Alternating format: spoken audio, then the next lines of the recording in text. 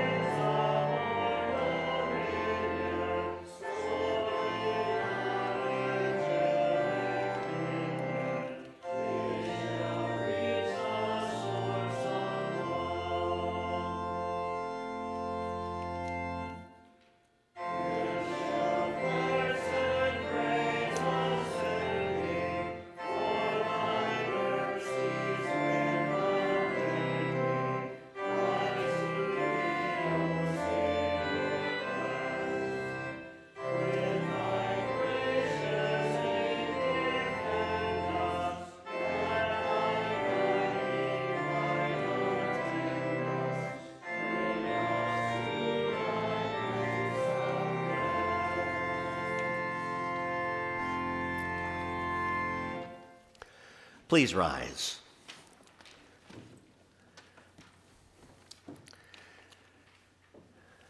Dearly beloved, we've come together in the presence of God, our Heavenly Father, to render thanks for the great benefits that we have received at His hand, to set forth His most worthy praise, to hear His holy word, and to ask for ourselves and on behalf of others those things that are necessary for our life and salvation.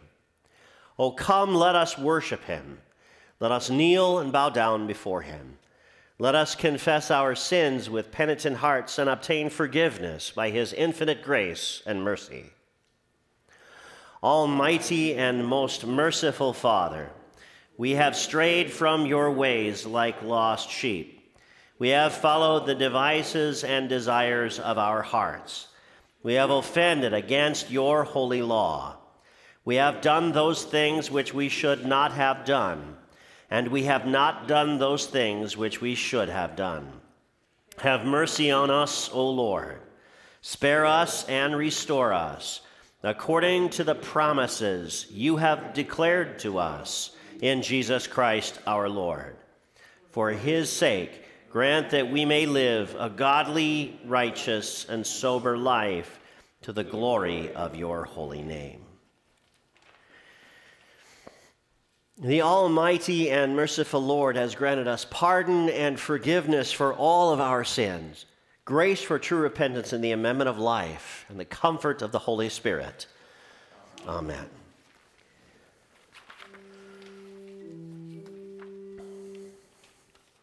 O Lord, open my lips, and my mouth shall show forth your praise. Make haste, O God, to deliver me. Make haste to help me, O Lord. Glory be to the Father, and to the Son, and to the Holy Ghost, as it was in the beginning, is now, and ever shall be, forevermore. Amen. Hallelujah. Oh, come, let us worship the Lord, for He is our Maker. Oh, come, let us sing to the Lord. Let us make a joyful noise to the rock of our salvation. Let us come before His presence with thanksgiving, and make a joyful noise to Him with psalms. For the Lord is a great God, and a great King above all gods. In His hand are the deep places of the earth. The strength of the hills is His.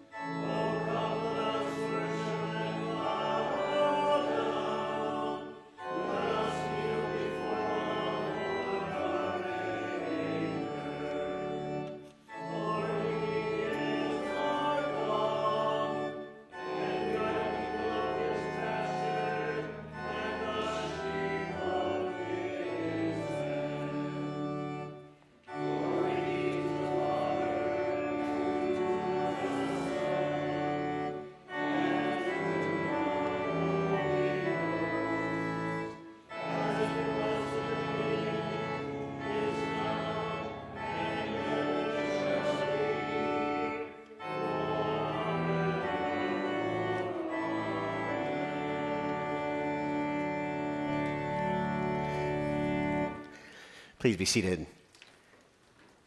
Hymn 409, verses 1, 2, and 3.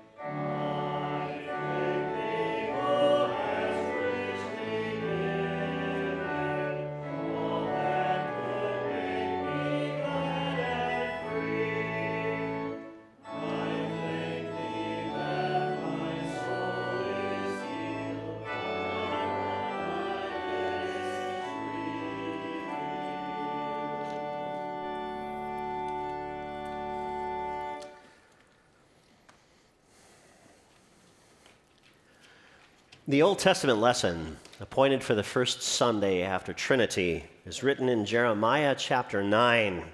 We read there verses 23 and 24.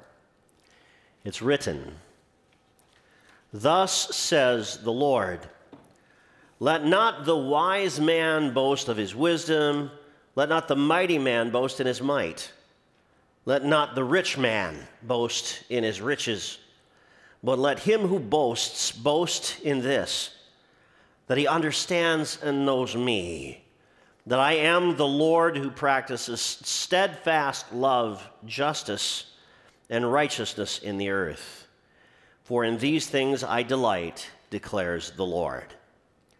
This is the word of the Lord. Thanks be to God. Psalm 13. How long, O Lord, will you forget me forever? How long will you hide your face from me? How long must I take counsel in my soul and have sorrow in my heart all the day? How long shall my enemy be exalted over me? Consider and answer me, O Lord my God. Light up my eyes, lest I sleep the sleep of death, lest my enemy say I have prevailed over him, lest my foes rejoice because I am shaken. But I have trusted in your steadfast love. My heart shall rejoice in your salvation. I will sing to the Lord because he has dealt bountifully with me. The epistle lesson for this Sunday is written in 1 John chapter 4, and we read there verses 16 through 21. It's written, "We have come to know and to believe the love that God has for us. God is love, and whoever abides in love abides in God, and God abides in him. By this is love perfected with us, so that we may have confidence for the day of judgment. Because as he is, so also are we in this world. There is no fear in love, but perfect love casts out fear. For fear has to do with punishment, and whoever fears has not been perfected in love. We love because he first loved us. If anyone says, 'I love God,' and hates his brother, he is a liar. For he who does not love his brother whom he has seen cannot love God whom he has not seen. And this commandment we have from him, whoever loves God must also love his brother." This is the word of the Lord. Thanks be to God.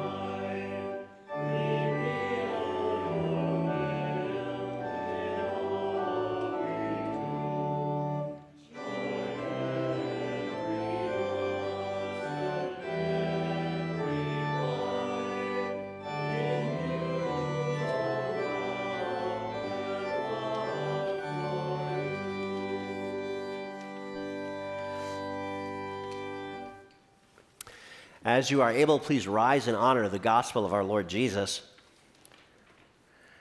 The gospel lesson for the first Sunday after Trinity is written in St. Luke chapter 16, and we read there verses 19 through 31. These verses will also serve as the basis for our sermon this morning. It's written, "There was a rich man who was clothed in purple and fine linen and who feasted sumptuously every day. And at his gate was laid a poor man named Lazarus, covered with sores, who desired to be fed with what fell from the rich man's table. Moreover, even the dogs came and licked his sores. The poor man died and was carried by the angels to Abraham's side. The rich man also died and was buried. And in Hades, being in torment, he lifted up his eyes and saw Abraham far off and Lazarus at his side. And he called out, 'Father Abraham, have mercy on me, and send Lazarus to dip the end of his finger in water and cool my tongue, for I am in anguish in this flame.' But Abraham said, 'Child, remember that in your lifetime you received your good things, and Lazarus in like manner bad things.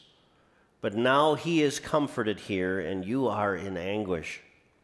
And besides all this, between us and you a great chasm has been fixed, in order that those who would pass from here to you may not be able, and none may cross from there to us.' And he said, 'Then I beg you, Father, to send him to my father's house, for I have 5 brothers, so that he may warn them, lest they also come to this place of torment.' But Abraham said, 'They have Moses and the prophets. Let them hear them.' And he said, 'No, Father Abraham, but if someone goes to them from the dead, they will repent.' He said to him, 'If they do not hear Moses and the prophets, neither will they be convinced if someone should rise from the dead. But thou, O Lord, have mercy upon us.' Thanks be to you, O Lord." Please be seated.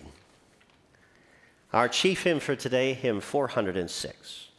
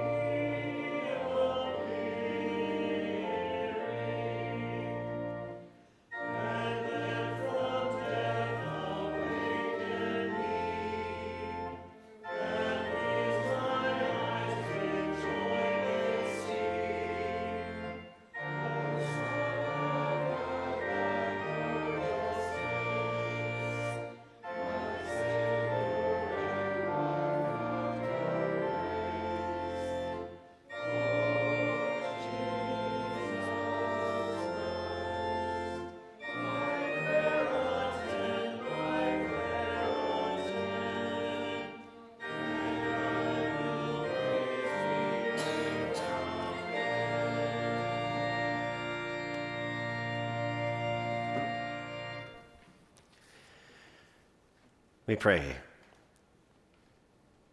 O Almighty God, most merciful Father, we thank and praise you that you have caused to be declared to us true riches and eternal salvation. We plead with you that you would be with us and deliver us from the deceitfulness of wealth, that you would also deliver us from the discouragements, frustrations, and worries, cares of this life.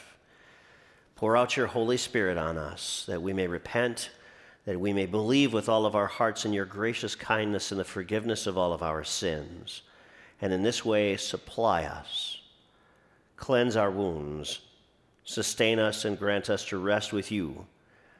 To this end, may the words of my mouth and the meditation of our hearts be acceptable in your sight, O God, our rock and our Redeemer. Amen. In the name of Jesus, the death of all of our sins and the good things of all who live. Grace to you and peace from God the Father and from our Lord and Savior, Jesus the Christ. Amen. With the stories that the Lord Jesus tells, sometimes in parables, sometimes in true stories from the sacred history, our Lord Jesus teaches us to see things differently, with repentant eyes and with eyes of faith. Today, he takes us to a luxurious house, the home of the rich man, to tell us the story of the rich man and poor Lazarus who was laid at his door. There was a rich man who was clothed in purple and fine linen and who feasted sumptuously every day. Purple was the color of royalty, because nobody else could afford it. It was hard to make in those days and was costly. And as for fine linen, think of the most comfortable clothing, and yet also name brand stuff, right? So stylish. And picture a table then set for you with anything that you could ask for. Picture being cared for like this, taking care of yourself like this, day in and day out. Everything is bright and clean for you to wake up to and to bathe and smell the breakfast and the coffee. The servants are there to set up the table and then top off your drink and get you anything that you want all day long. And at his gate was laid a poor man named Lazarus, covered with sores, who desired to be fed with whatever fell from the rich man's table, and even the dogs came and licked his sores. The Lord Jesus sets before us two extremes, because in the extremes, the story that the Lord Jesus tells, he wants to teach two lessons for us. And sometimes folks have looked at this lesson and have committed themselves, this Bible lesson, this Bible story, and committed themselves to a life of poverty as if to earn God's favor by being poor.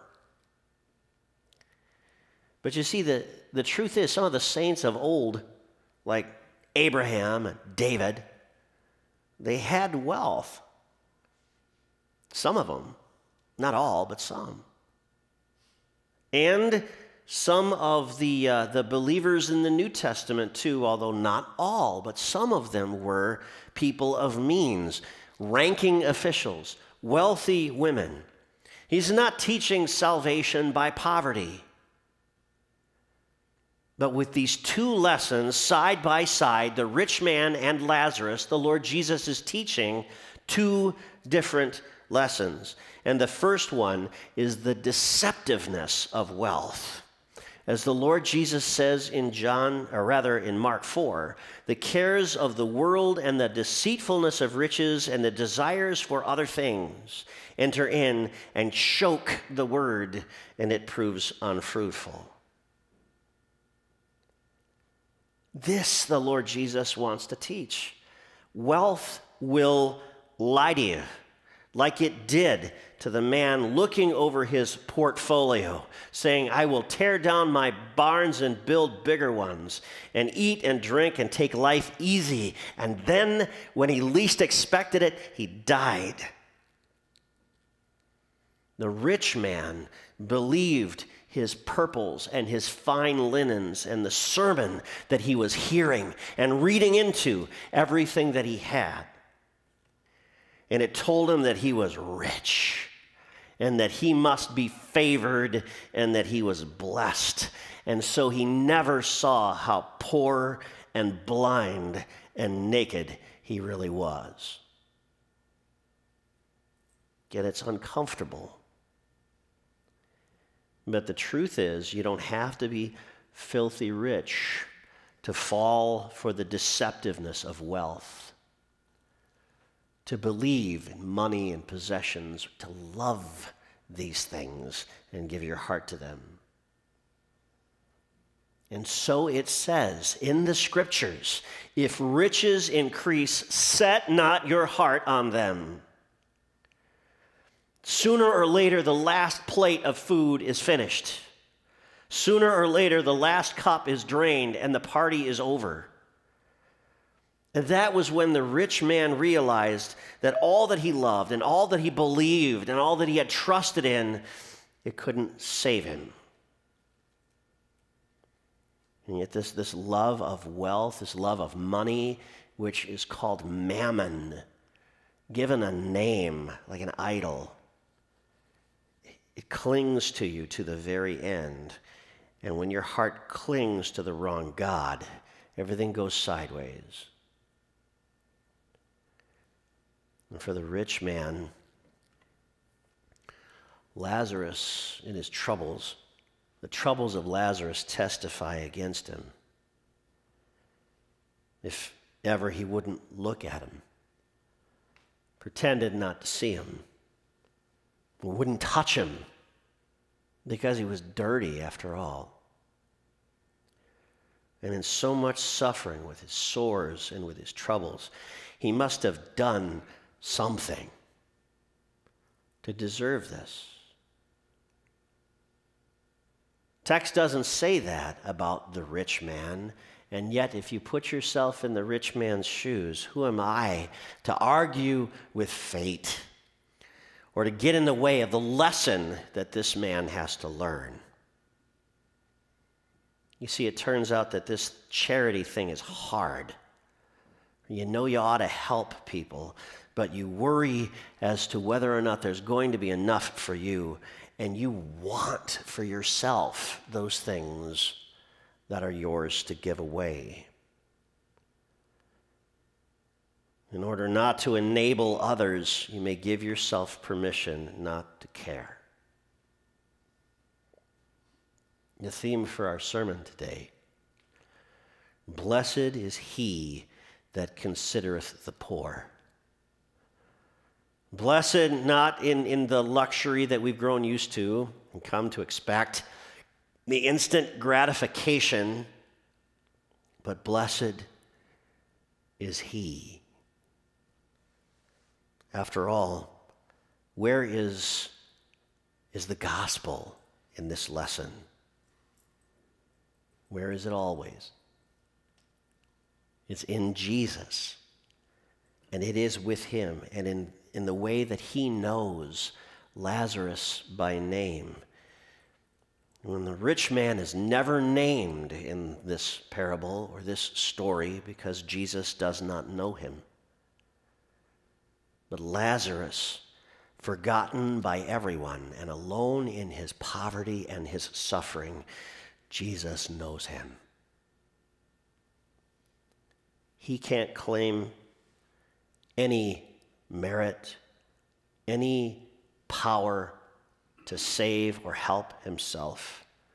The poor man can't cleanse himself. The poor man has no soap. He has no strength, and no one looks after him. He has no clean clothes to change into. He has no toothbrush. He has no rag to wash his face. And you know how it feels, even if you haven't showered for too long. You want to just feel human again. And maybe a scrap of food comes along. Will this be daily bread? And maybe a dog comes to bring some little relief for all the soreness. That Jesus knows this man. Jesus knows Lazarus and loves him and considers him. Blessed is he who considers the poor. Blessed is Jesus, who is not afraid to look at and to speak to and to touch and to kiss the unwashed face of the poor and the unclean and the broken and those who have nothing to give. He loves and he knows Lazarus, and he loves and he knows any and all who will believe in him. And he invites everyone to come to his table and to sit with him as his guests. How the foolish rich man kicks himself forever that he turned up his nose to such kindness, preferring instead the food that spoils and perishes with the use, and preferring instead the wine that runs out. Blessed is he, blessed is Jesus, who sat with us in our misery and spoke to us in order to give us hope and to give us his truth. Blessed is he who, though he was rich, yet he became poor, so that you, through his poverty, might become rich. Blessed is he who bore the marks and the wounds and the sores of our disobedience and the curse that was come on us. And blessed is he who washed you clean in the water of his pierced side and washed you in the wash of his blood. Blessed is he who comes in the name of the Lord to dress you in the purple of his wounds and the fine linen of his perfect holiness. The Lord who sets a table for you and prepares you to eat there by a sermon that speaks to your heart for your soul's benefit and for your delight and for your holy joy to eat with him. You see, you don't need to be in abject poverty to share the hidden life of Jesus by faith.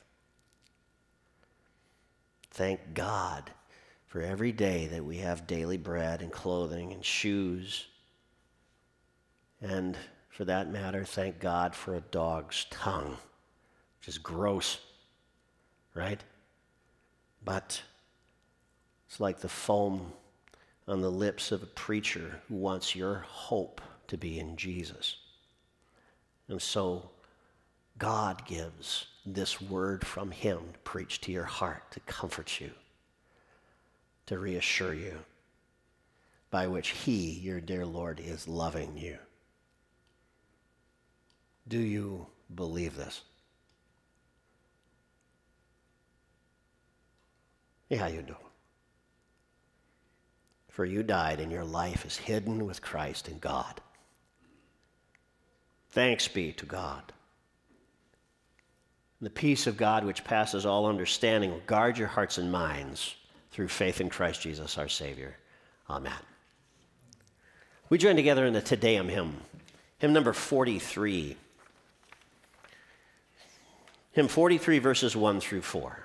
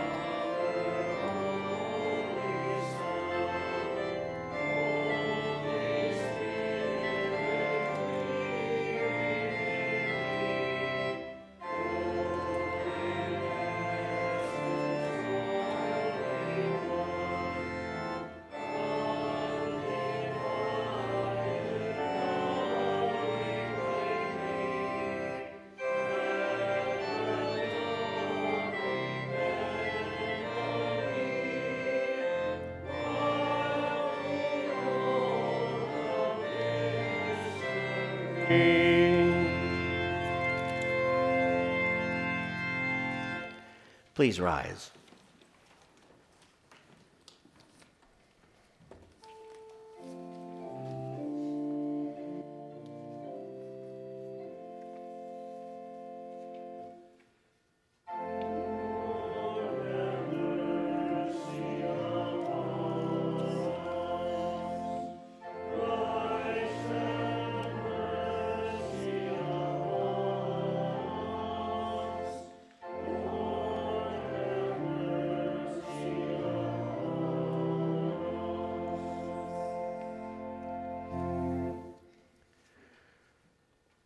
Most merciful Father in heaven, strengthen us to fight the good fight of faith. Give us boldness and confidence to speak your word of mercy and truth and justice in a world that doesn't care to listen. Lord, in your mercy, hear our prayer. Lord, raise up for us faithful pastors, missionaries, teachers, and leaders in the church. Stir up the hearts of your faithful people to serve you with gladness, humility, and love. Lord, in your mercy, hear our prayer. Lord, be with and walk with all who are grieving the death of loved ones. Comfort them with the hope of the resurrection to eternal life. Lord, in your mercy, hear our prayer. Lord, give strength and patience to those who are struggling in their finances. Raise up people and institutions to help them in their struggles. Help us all to look with mercy upon those who need help. Lord, in your mercy, hear our prayer. Gracious Lord, we pray for the government of our nation, our state, and our city. Raise up faithful and wise leaders who will defend the weak and fight for justice and peace.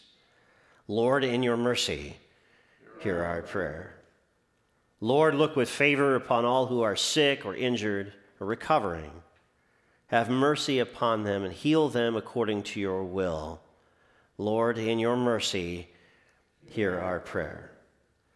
Merciful Father in heaven, we come before you with a prayer on behalf of our Evangelical Lutheran Synod, which prepares for its convention, which begins next Sunday.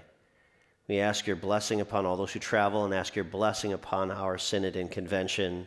Grant your blessing upon all of its pastors and its delegates and the congregations in our churches. Be with and bless and help all those who are in sorrow, all those who are lonely, all those who are wandering from the faith. Merciful God, be with them and attend them to bring them back to yourself. You say a special prayer for Tony Walken. We say a special prayer for the ministry of your congregation here at Redeemer. Lord, have mercy. And hear us, Lord, as we bring you our private petitions.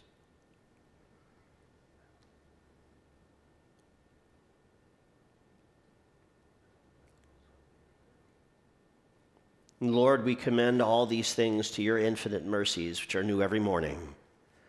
Lord, in your mercy, hear our prayer. O God, the strength of all those that put their trust in you, mercifully accept our prayers. And because through the weakness of our mortal nature we can do no good thing without you, grant us your grace to keep your commandments, that we may please you both in will and deed. Through Jesus Christ, your Son, our Lord, who lives and reigns with you and the Holy Ghost, ever one God, world without end. Amen. Our Father, who art in heaven, hallowed be thy name.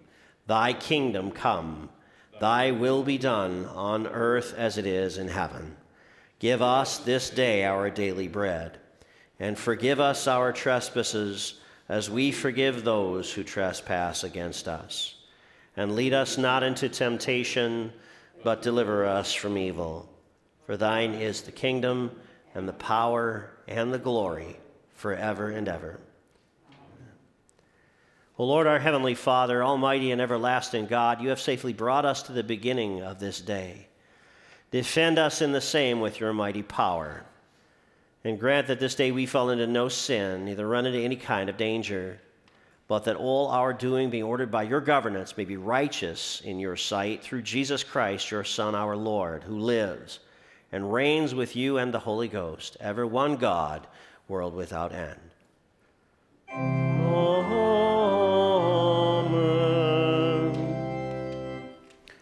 Let us bless the Lord. Thanks be to God. The grace of our Lord Jesus Christ and the love of God and the fellowship of the Holy Ghost be with you all.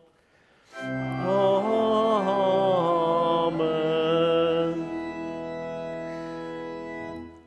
Please be seated. Hymn 596.